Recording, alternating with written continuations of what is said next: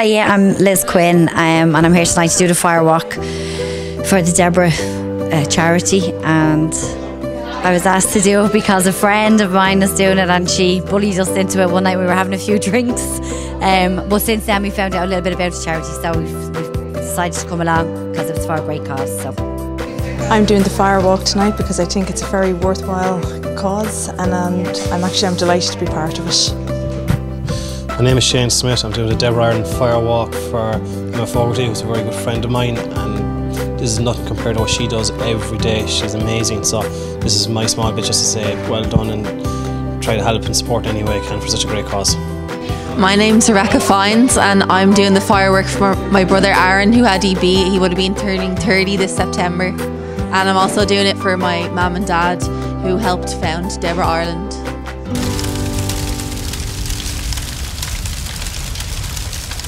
It's a very painful skin disorder and it won't go away until we find a cure. Unfortunately, there isn't a cure made just yet, but it's really painful.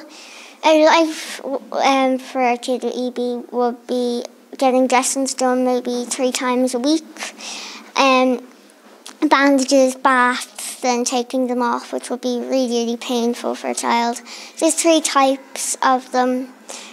Some kids don't even live till they're 30, but it's very, very painful. Hi, I'm Emma. I'm the patient ambassador of DEBRA Ireland. I'm 31 and I have recessive dystrophic EB. A typical day, it varies really. On some days, on Monday, Wednesday and Fridays, I have my dressings done. That takes 3 hours and is a very painful experience. I'm on a lot of morphine for that pain, but that doesn't even take away the pain, it just dulls it. And that's done in the morning times. Again as well, I have about 10 medications that I take on a daily basis, and I'm disconnected from a feeding system that I get fed through overnight.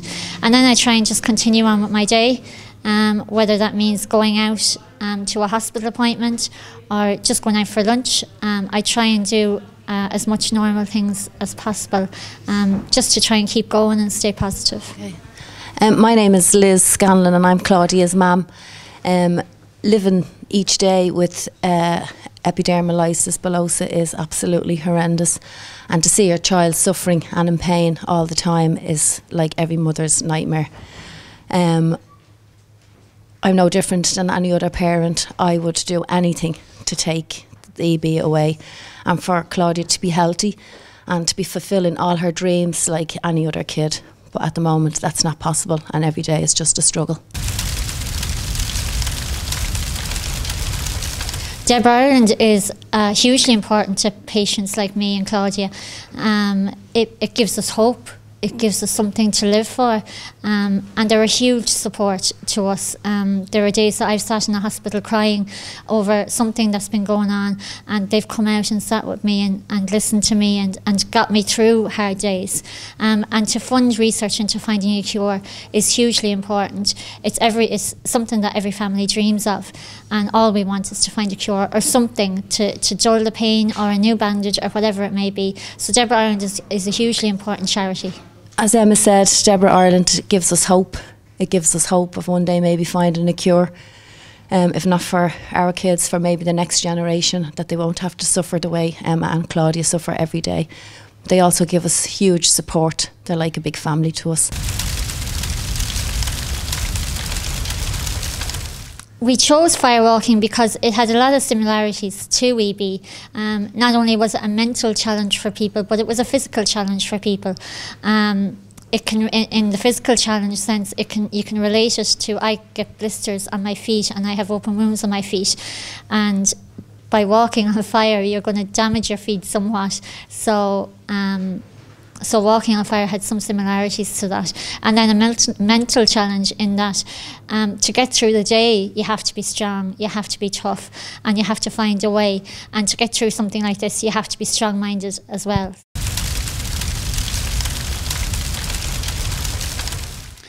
One of the things that I really wanted to get across tonight is to show people in one of the most powerful metaphors, which is firewalking, that anything is possible and nothing is impossible when you put your mind to it.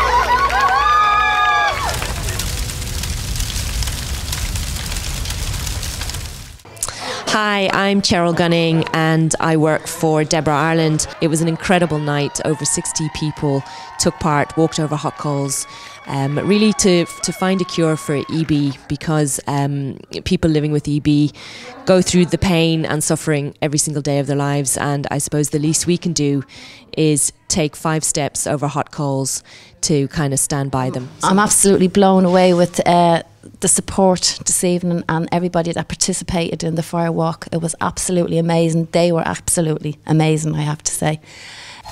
They just showed such courage and they were just so psyched for it and totally up for it. And again, massive awareness has been created this evening here.